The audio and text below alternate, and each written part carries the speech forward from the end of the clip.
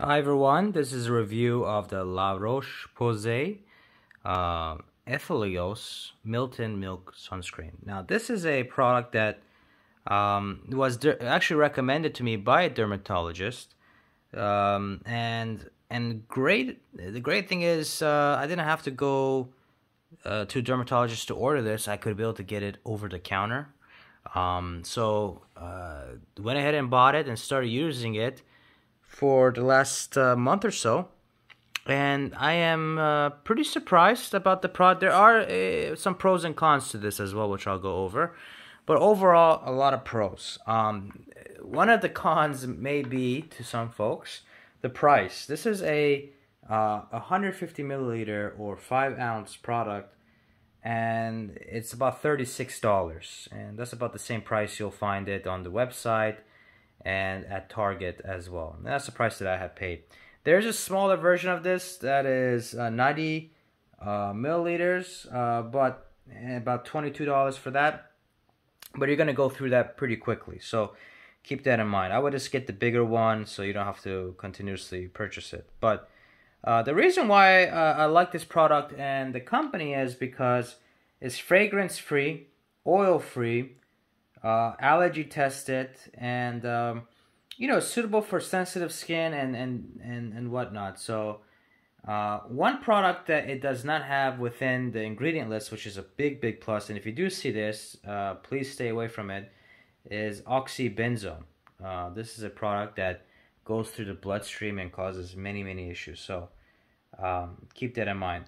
But the reason why I have purchased this product was, first off, it really absorbs quite quickly into the face, so it's not like all on the face and it stays there for a very long time.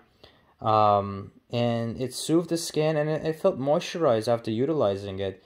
So not only that, but the ingredients, as you can see here, are ingredients that don't get absorbed into the bloodstream. They're more mineral based ingredients, and they do protect against UVA, UVB, and even free radicals.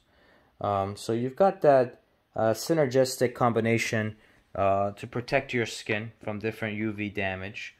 And that's what they call the Cell OX Shield technology. Is this another marketing term, but is this a combination of those ingredients to help protect your skin? This is SPF 60. They do sell lower SPF, but the 60 is their general one, and I would just stick with the 60 when kind of going out. But other than that, those are just some of the reasons why I had purchased this product. It is, you know, another con is when first purchasing it, and I don't know if it's just because of heat or whatnot. I don't know if you notice, like lotion or sunscreen over time, it gets kind of like very hard, like you can see right there. Inside the product itself, there are a lot of those little chunky, small little chunky parts that when you are like rubbing it, it just doesn't rub in. It's too chunky. The ingredients or quality is just kind of been really hardened. So that's what I noticed with this product, which was a big downside. But overall, I think the product itself is a great product, and you know, things like that are to be experienced.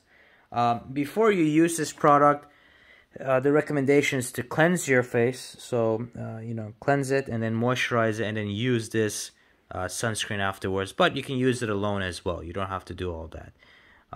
But with that said, hope this is helpful. If it was, please press the like button. It's gonna really help out the YouTube algorithm and channel. And then subscribe for more videos. I am reviewing this product and a variety of different natural and good products for the health and body. If you have any questions, feel free to post them below.